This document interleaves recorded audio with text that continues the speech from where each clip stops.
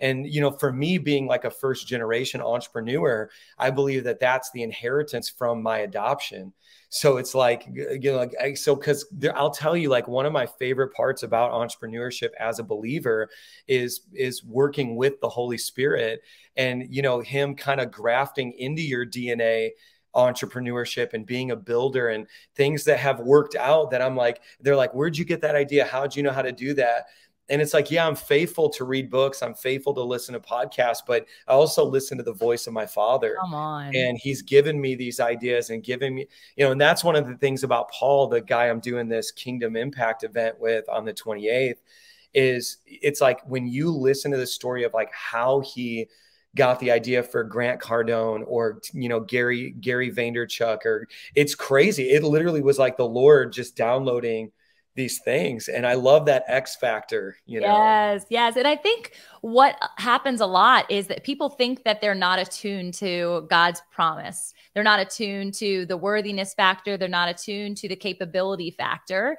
And they limit themselves from, this is a really cool idea. I always tell people that I was actually the originator of Uber when I was in college, because I started this drunk driving program called Safe Rides. And it was incredible. And we were able to like get rental cars from local enterprises and serve the community with free rides every single Thursday, Friday, and Saturday night till all hours of the morning. And yet Uber wasn't around at that point. And I was thinking, gosh, if this idea had been blossomed to life in a whole other way to be able to bring that to life there, it could have been done. But somebody else took it to the whole other level. I didn't even think to do that outside of my university.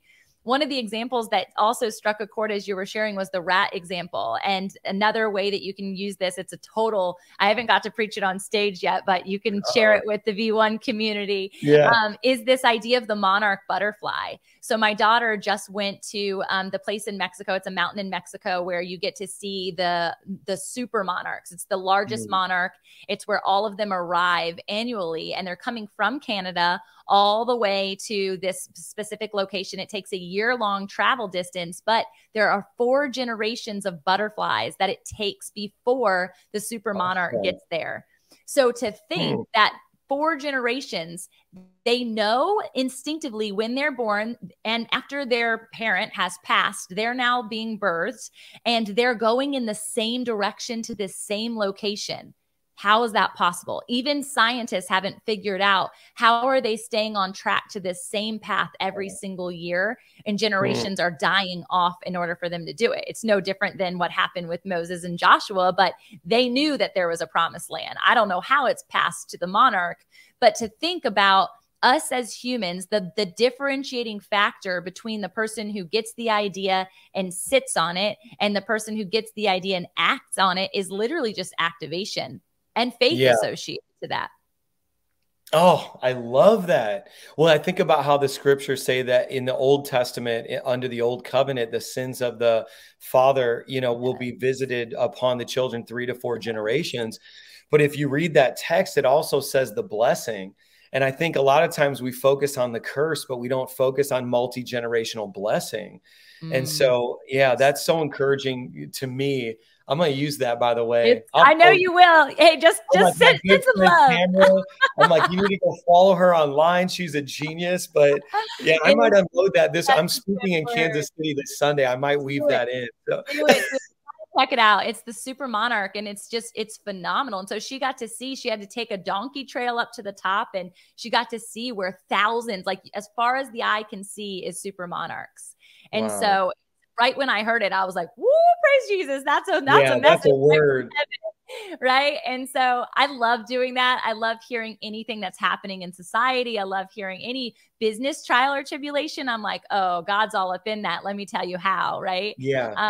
And I just think people, if they were to utilize the word the way that we are stewarding it now, even in this conversation, and not look at it as this, I don't want to say rules, because it is a set of rules. It's foundational, and principles are essentially rules for us to follow. But people look at it as ancient when it's active. Yeah, absolutely. Well, I'll tell you what, though, it's like, I think the thing that I think people are experiencing right now is what the results that modern wisdom is giving people is not the results they want. And to me, it's like ancient wisdom being applied to modern problems is showing some good results. And the world's going to see that, more and more. That's the same thing in New York City. It's like a lot of people are like, well, why should I listen to the Bible? It's ancient. And I'm like, yeah, but how is your life working out for you? Like you've done all the modern solutions and you came to me because you hate your life. So let me give you some tried and true, the wisdom of the ancients. Like it was good for them. It's good for us. Good. Well, I think through like happy, I think through hustle culture, I think through all of these things that people are trying to achieve, even from a lens of success, even from a lens of finances, right? We're talking about money prior to, and wealth is so much more than just finances, but God planted gold in the garden with intention for us to be able to utilize it as a tool, as a resource. Otherwise, he wouldn't have put it there. It wouldn't have been purpose from the get-go in the onset of creation. And to know that we have dominion over it versus what I think a lot of people think success, they get the thing. And what happens is the dominion is over top of them. The money actually owns them versus them owning the money. Yeah, absolutely.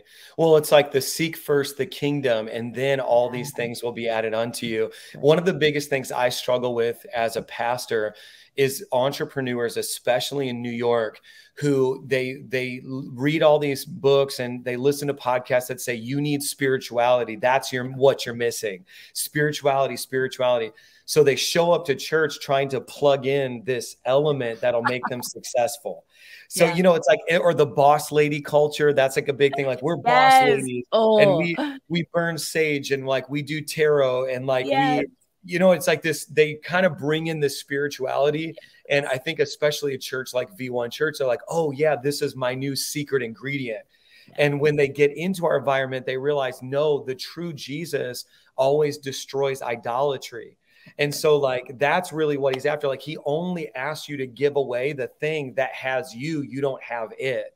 And so it's like, if you come in here and you have an idolatry connected to influence, fame, that's what Jesus is going to ask you for. If you come in here and you have an idolatry connected to your house, your car, that's the very thing he's going to ask you to give. And so I've really got to make sure as a pastor, the real Jesus is in our midst, because but this is the thing I wanted to say this for those of you who are listening, the secret I've been learning about the kingdom, especially concerning entrepreneurs, is that Jesus will always simultaneously demand that you destroy the idol and then show you how to righteously fulfill that desire. So good. So it's like fame is like not a problem. Jesus was famous, but if you come to him and that is your idol, he will simultaneously demand that you destroy it and then teach you how to righteously fulfill it. So you'll end up famous, but it's like, but you'll use your platform to elevate Jesus, so it's like you get what you wanted, but you don't want it anymore. Yes. That's the thing that because you're glorifying him in the process. Cause you're like, it's not even about me. It's not even mine. Just take what I have. Right. Because what I have is something you can't take ultimately. Right. And that's the spirit. That's it. Well, because your identity, you thought it was in entrepreneurship, but actually now it's in being a son or a daughter who is so you're a son or a daughter who is entrepreneurial. You're not an entrepreneur anymore. And it's like, so you can take away entrepreneurship, but you can't take my identity. Mike, you're speaking into my testimony so good right now. It's so good.